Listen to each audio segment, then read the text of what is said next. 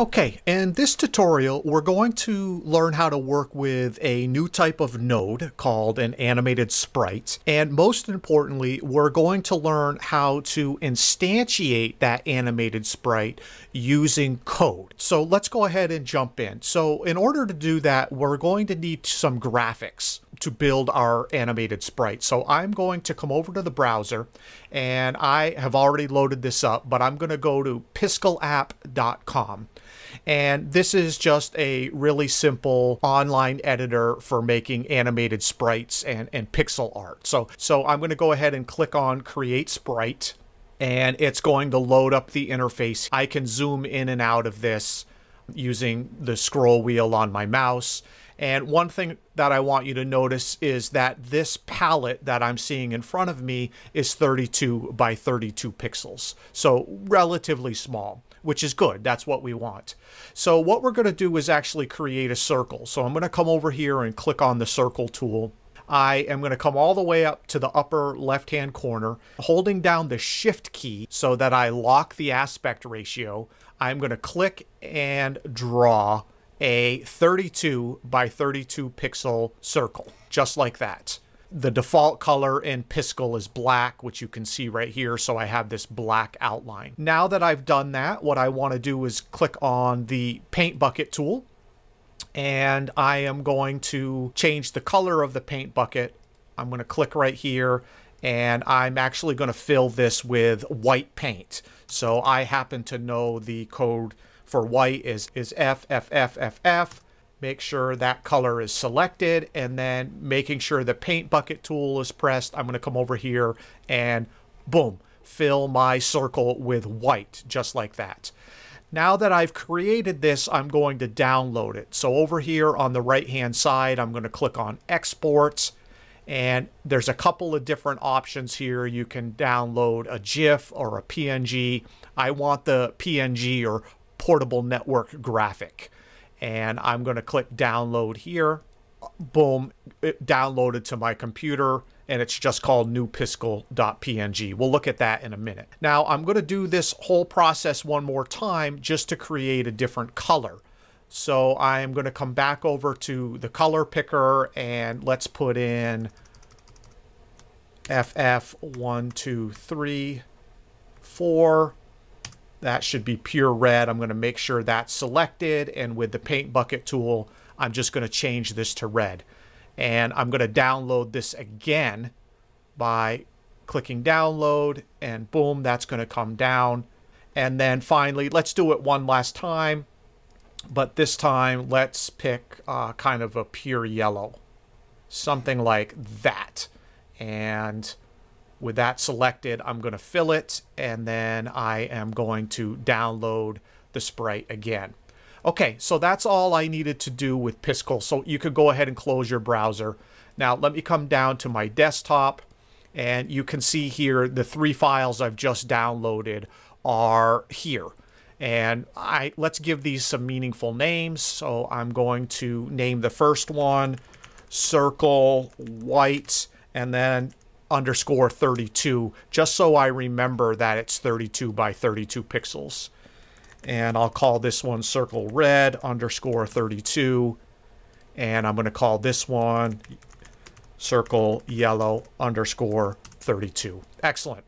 Okay, so let me show you how to use these 3 graphics in a Godot project. So what I'm going to do is switch over to Godot, and you could see here I have a little bit of a starter project. I have a main scene, and in main scene, of course, has a root node, and the root node has a color rectangle as a child, and that's called header. That's this gray box here. And header has a label under it, and that label has a custom font, and I'm using a font called Deadly Advance, and it just simply says instantiating a scene with code.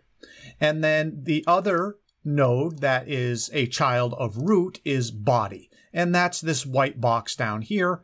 It's just a color rect, and I renamed it body. Of course, I can click play and just see that everything loads up just fine.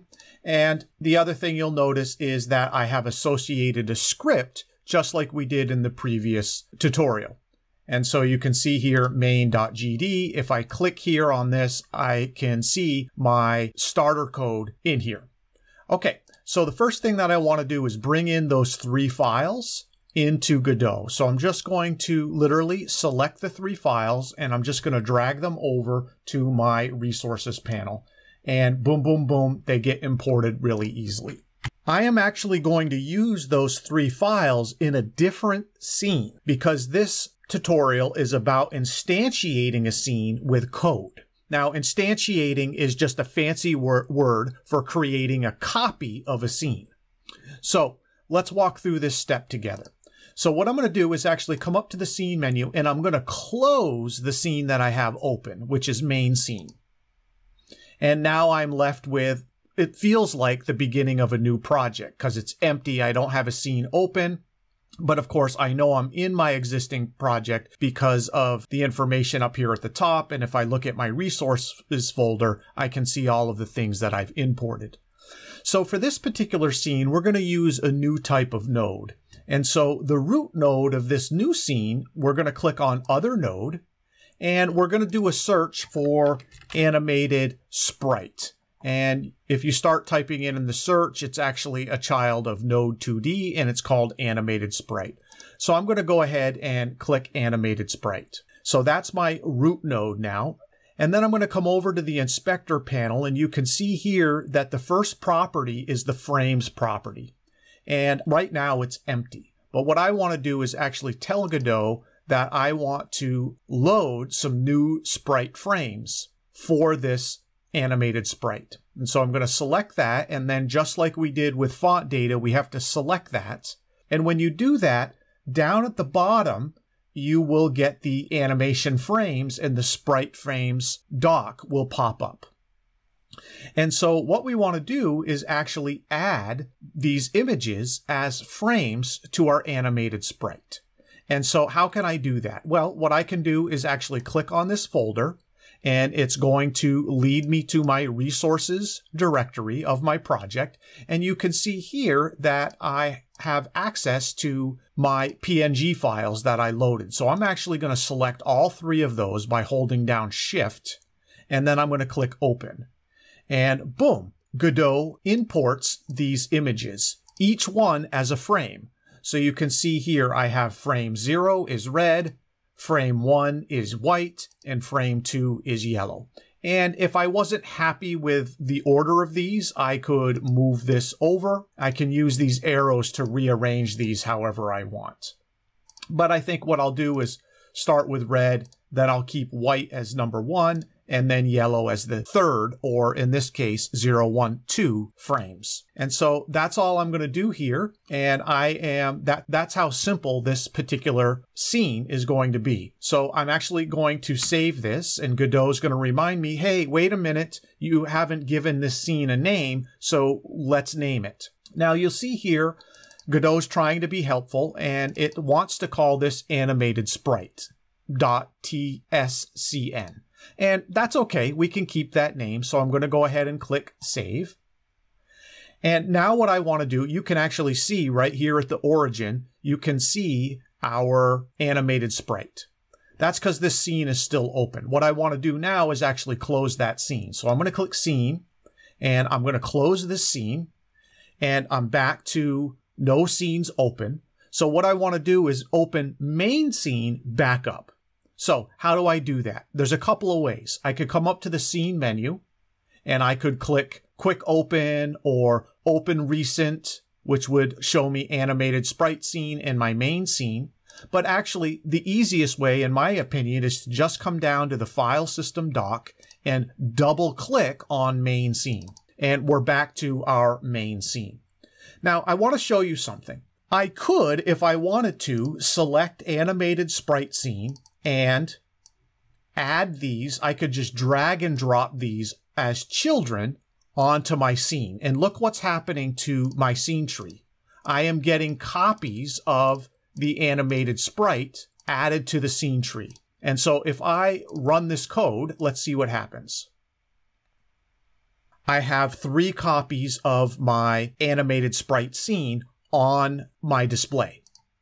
Now, something that you'll notice, of course, is that these animated sprites actually aren't doing anything. They're all just red because that's the first frame. So what I can do is actually select one of these animated sprites, come over to the inspector panel and tell it to set the property playing to be on. Now watch what happens when we do that. It starts animating and looping through all 3 frames. So let me go ahead and play this. And you can see that one of the 3 animated sprite scenes that I dragged onto my main scene is actually playing now. And of course, I could turn on that playing for all 3 of them just by checking that box. And you can see if you look here, it's actually counting through its frames. 1, 2, 3, 1, 2, 3. And it's just looping and looping and looping, just like that. All right. Now, I just wanted to show you that that's a possibility. In this lesson, we are going to do the same thing, but we're going to do it with code. In other words, we're going to instantiate 3 copies of the animated sprite scene. So what I'm going to do is actually select these, right-click, and I'm going to delete them. And I'm going to say, Godot, get rid of those copies.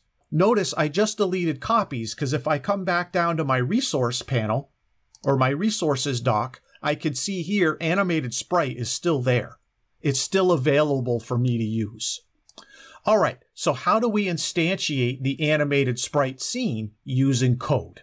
First thing we need to do is click here and jump over to our main.gd script file. And just to keep things simple, I'm going to remove a bunch of this boilerplate code that Godot includes in there. And we're going to go ahead and work in the ready function. So just to make sure that this is working, I always like to start out with a print statement. So I'm just going to start out and say testing ... Let's just make sure that this works. I'm going to save this and I'm going to go ahead and click play. And when I click play, if everything's wired up correctly, I should see the word testing down here in my output panel. And of course, that's working, so that's the only check that I need. So now what we want to do is create a copy or instantiate the animated sprite scene using code. So how do we do that? Well, it's actually really simple. What we can do is we're going to create a var, a variable, and I can name this variable anything I want, but I'm going to call it circle1. And I am going to tell Godot that I want this new variable, and remember, variables are just placeholders, they store information, that I actually want to load something into that variable. And specifically, what do I want to load? Well, I'm going to tell Godot that I want it to look in the resources folder, and I want to load up the scene called animatedsprite.tscn. So I'm telling Godot to load that animated sprite scene. After it loads it, we have to tell it one more thing. I want it to create an instance. So I put .instance, and notice that that word instance is blue. That's because it's a method. So what does this line of code mean? It says I create a variable called circle1, and we're going to load something out of the resources folder. What are we loading? We're loading the animated sprite scene, and we're telling Godot to create a copy, an instance of it. And now all I need to do is tell Godot, I want you to add that child to our scene. And so I say add child circle1. Notice that circle1, it's the same name as this variable here. So I'm going to go ahead and save this and click play and take a look at what happens. I have my same scene here, and then in the upper left-hand corner at origin 0, 0, I have my circle1 animated sprite that I loaded up. Now, of course, we actually don't want it at 0, 0, that position. So let's go ahead and alter our code. So how could we change the position of that animated sprite scene? Easy. What we do is we say circle1 dot position. We want to change the position property of circle1, and specifically we want to change its x value by setting it to the middle of the page. And that's 512.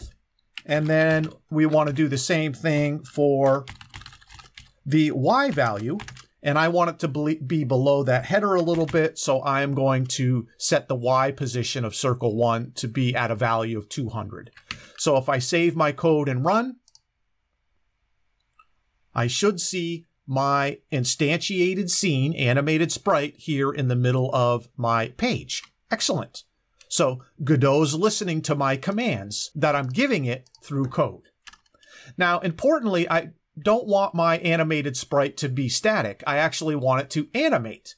And so I have to tell Godot to go ahead and do that. So how do I do that? I say circle1 dot playing equals true. In other words, I want the playing property of circle1 to be true. And so what I can do is click play, and let's see what happens. And now we see our animated sprite actually animating. Okay, excellent. Now, one last thing that we should do is give this instance of animated sprite a name. And so I'm going to say circle.1.name equals, and then I can give it a name. And so I could call this anything I want, but I'm going to call this my first circle, just like that. Now, we can't see that. It doesn't show up anywhere in our scene, but we know that this instance of animated sprite has that name. Okay? Its name is not circle1. Circle1 is only for the programmer here in the code. But in the actual scene, the name property of that copy of the animated sprite is going to be my first circle. Now, if I want to add a second animated sprite, it's really easy. What I can do is copy these 3 lines of code and paste them down here. And notice that they're all indented 1 level. Now, immediately, Godot is going to complain. And if I look here, I'm seeing an error in red text. It's saying variable circle1 already defined. And so Godot is telling us you can't have 2 variables with the same name. And so I'm going to just quickly change this to circle2. And I have to change all of these to circle2. Let's go ahead and play this and see what happens. Now, strangely, I told Godot to add another instance of animated sprite, but I only see 1. Why is that? Well, it's actually because these 2 animated sprites are right on top of each other. They have the same X and Y position. So if we want to see them differently, I need to change their positions. So for circle 2, I'm just going to tell it to be a little bit lower, and I'm going to move it down to Y position 300. And if I do that, I can see now that I actually have 2 instances or copies of animated sprite. And then, of course, I shouldn't keep these names the same, so I'm going to call this my second circle. And finally, I'm going to copy all that code one more time, delete these extra lines. We don't need those. And again, Godot's warning me, circle 2 is a variable that's already defined. You can't use it twice. So what I have to do is just rename it like this. And I have to make sure that I am changing it here and my third circle. And for this one, I won't make it blink. Let's keep playing off. The animation is going to be off. And if I play it, I see, oh, it's right on top of the other one. So what do I need to do? I need to change its Y value or its X value. And voila, I should see 3 copies of the animated sprite. And 2 of them are playing, their animations are running, and then 1 of them is stopped.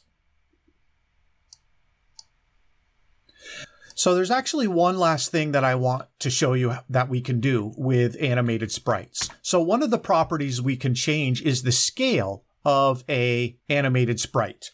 And so what we can do is I can type circle3.scale, and I can change the scale of the X value, in other words, the width value. I can say I want it to be 2 times its normal scale. And I can actually copy that line of code, come down here, and change the Y value and double it to 2. Now, when I save my code and run it, let's see what happens. I have 1 big instance of the animated sprite. it's twice as big. It's scaled up 2 times. And then, of course,